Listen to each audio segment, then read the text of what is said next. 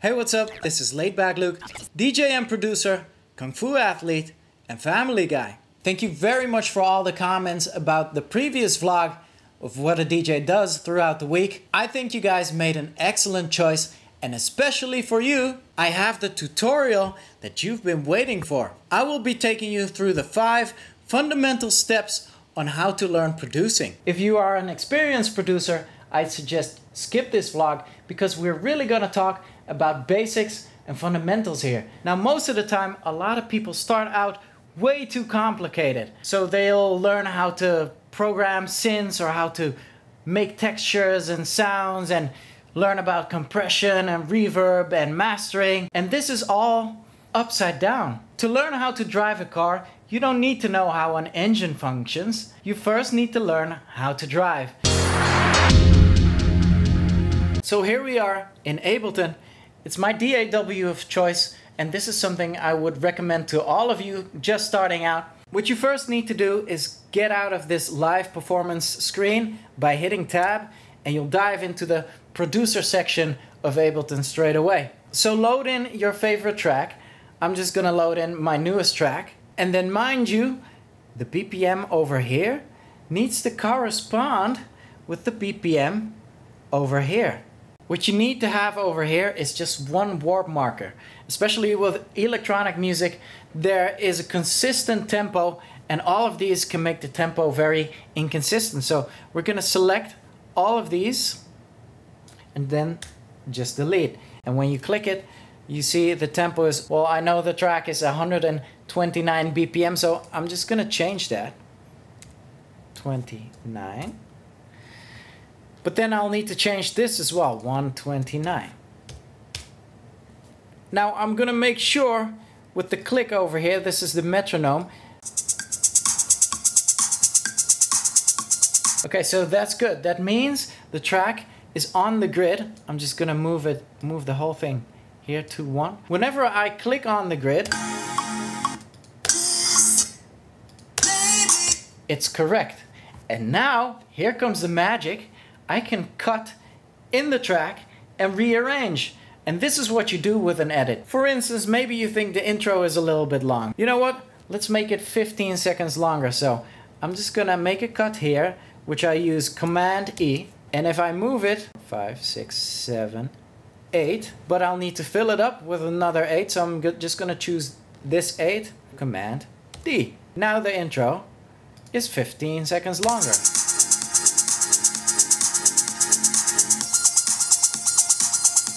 So on the end you hear a little bit of a fade towards the first break. You might just want to fix that. So I'm just going to take this piece and with Command D copy it until here.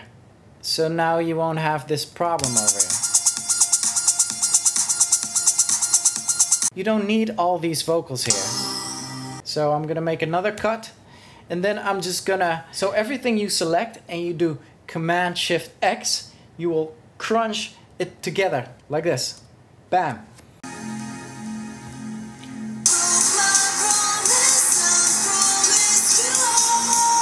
And maybe you want to give it an extra 4 counts before it drops. Okay, so with a simple select and Command I of insert, you insert 4 counts. And I'm just gonna Command D, that stands for duplicate. And now the countdown before the drop is 4 measures longer. Hear this.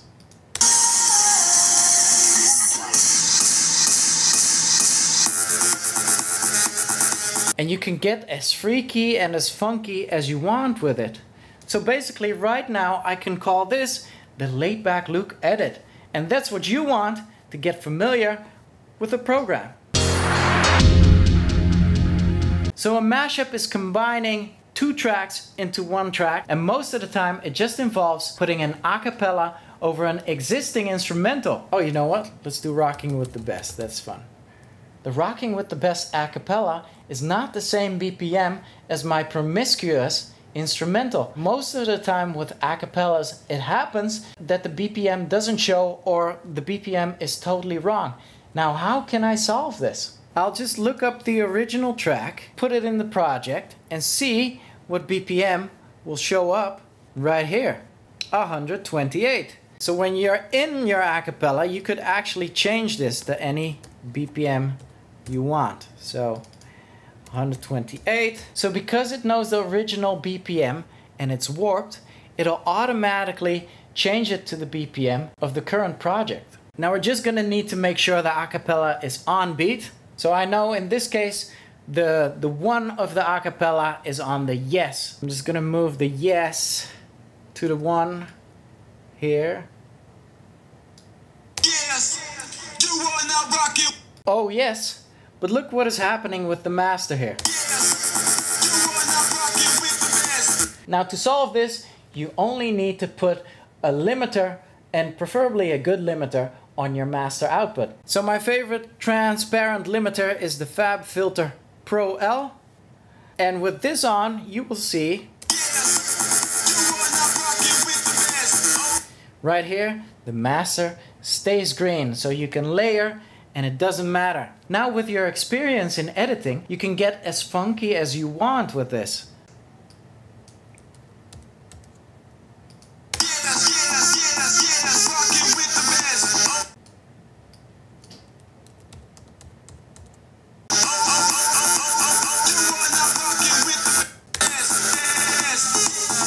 I can get funky with the EQ on the track as well. I'm just gonna take out a bunch of frequencies.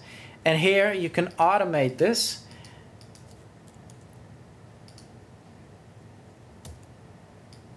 To make it fun and funky. Let me see, here.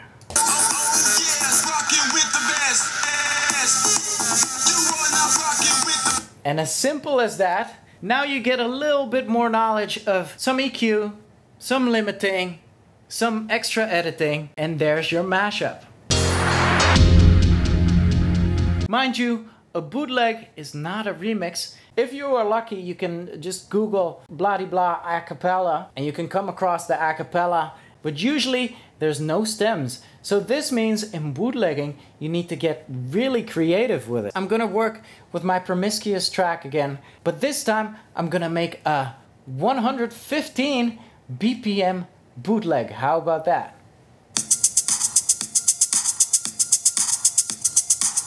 So the track is slower now, but it gets very jittery. You can prevent this by simply going under warp, look at the beats section here, make the beats complex. The warping will become way smoother.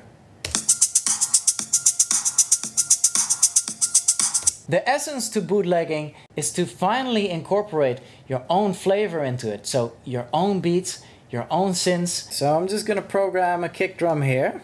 Command-Shift-M is a new MIDI track.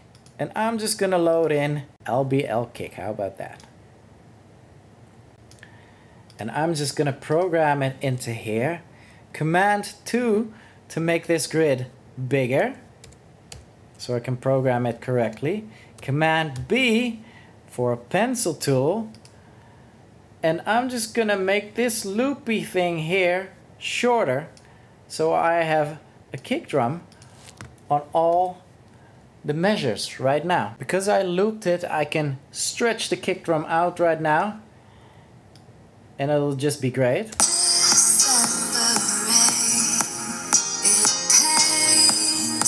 So now it gets a little bit more complicated on the master, because with a limiter I need to add a compressor, and I will need to take the volume back a little bit for it to not distort. Let me just put a Ableton compressor here.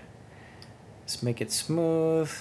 And I'm gonna take the volume going into my so-called new master chain back, so it has a little bit of space to breathe. So now how do I fit this little piece into the kick drum? Because right now it doesn't really gel. You just take a compressor and you just make it a side chain. Side chain, that means it will need an input from the kick drum. It'll need a certain threshold to make that wavy type of feel. Let's make it a little drier. And there's the gel. EQ it, because you learned how to EQ when you we're mashing up. So a little less bass. So with your mashup knowledge, we could make a few cuts here.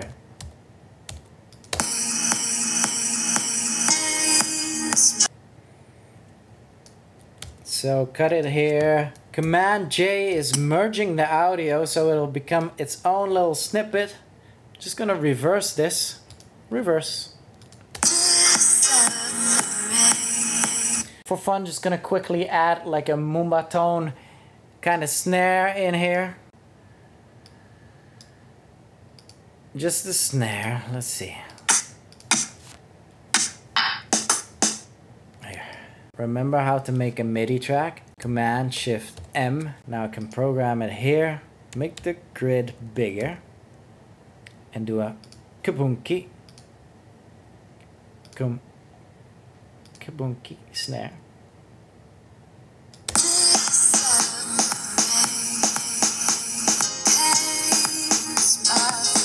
So you will start to work with synths when you start making bootlegs. Just work with presets. It's okay, I'll show you.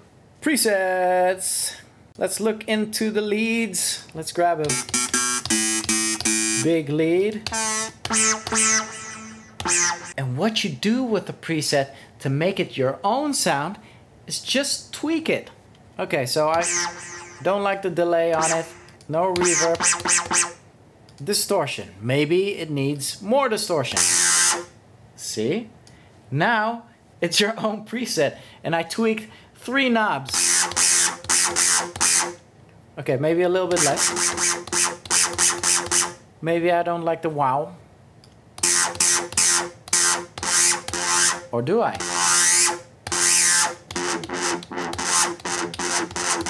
Okay, so there's your preset. Very simple, you don't need to make a sound from scratch. This is a unique sound, and we're gonna use it.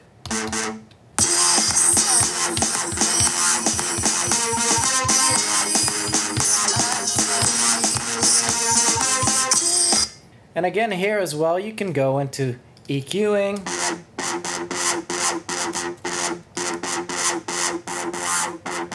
Obviously there's enough tutorials about EQing and making synths and adding stuff.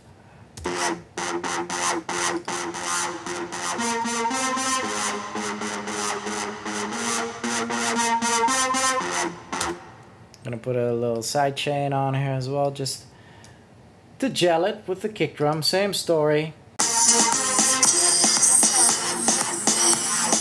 So obviously arrange it, work with climaxes, maybe take a few snippets from the drop, and there's your bootleg. Which means you are ready for remixing now. So if you're working on a real remix, usually the original artist will ask you to do the remix.